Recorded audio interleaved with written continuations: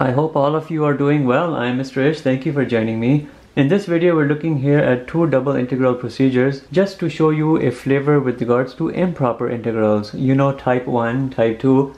Type 1 are those where the limit, one or both of them, is involving infinity, but there is no vertical asymptote or discontinuity involved. In type 2, you have a discontinuity involved in asymptote with regards to your limits. Let's start here with this question, which is a type 1. Let's start with the graph. Since we're only looking here in the positive aspects, we have a graph which looks like this. From 1, we're looking all the way up to infinity, and this is the area below the curve for which we want to determine based on double integrals. There's nothing wrong when you're doing double integrals to do an initial dy with respect to dx, and that's what I want to do. It's a type 1 improper integral because you have one limit, which is infinity. How would you go about setting this up? If I'm doing initially dy with respect to dx, I know I'm looking here from a lower y limit of 0 and then an upper limit here of 1. If I put 1 here, I get a 1 output, and it's going to be like this. The 0 limit in terms of the dy is going straight and it's not modifying. From this starting point right here, as you track this upper limit, it's going along a curve. Because we're going eventually with respect to dx, equation should be in the y equals format, and it is, and that becomes your upper limit with dy as the independent variable. But then eventually we take it to dx from 1 up to infinity, and that would be our double integral for this improper procedure that we have going on. You can formalize it by saying limit as t approaches infinity, and then you're looking from 1 up to t, you have 1 over x squared 0 dy dx. The antiderivative from here is just a y. You do the upper, the lower, you'll just get a 1 over x squared, and that's easy. Limit as t approaches infinity, you end up seeing t 1 and then 1 over x squared dx. Antiderivative here is a minus 1 over x. You have everything from t and 1. You can compute this. The t, the infinity coming in here will zero out. You'll have a minus 1, which is a positive 1. And that would be the area of all of this shaded region. It would be equal to a 1.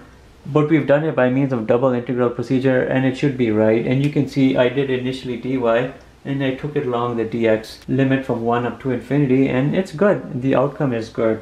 Our second question is going to be this, where we will look at an example of a type 2 improper integral, but we will handle it by double integration. 1 over x plus 1.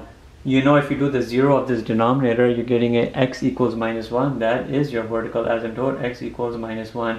If you make x equal to 0, you have a y-intercept of 1, 0, comma 1. You know there's a horizontal asymptote here, y equals 0. Your area below curve is from 2 going up to this asymptote value of minus 1. Remember, at any time you have rational function, don't blindly integrate. See if a vertical asymptote is involved with regards to your limits. How do you go about setting this up? I'm thinking in integral dy with respect to dx. Lower limit here is 0, upper limit here infinity. But look what would happen. If I'm doing with dy, I know obviously 0 is the lower limit. But as I'm coming along from infinity in the direction of the dx integral, I'm tracking down the curve. Since I'm going eventually with respect to dx, my equations here should be y equals format, and they already are. Because I'm tracking from positive infinity down towards the x-axis, I'm going along the curve. That is your upper limit. Then you're going from a lower limit minus 1 with respect to dx up to 2. This right here is a problem because it's an infinite discontinuity involved here. You can formalize everything here. Limit as t approaches minus 1 from the right.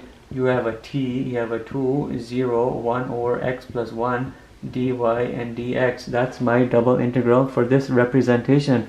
The antiderivative here is a y. Upper limit, lower limit, 1 over x plus 1 will become the input for your next integral, and you see it right here. Limit as t approaches minus 1 from the right, t 2, 1 over x plus 1 dx. You can do u substitution. U is equal to x plus 1. You know obviously what it is.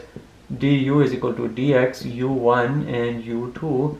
Everything with regards to here, u1 will be t plus 1. You remember t here is originally a minus 1.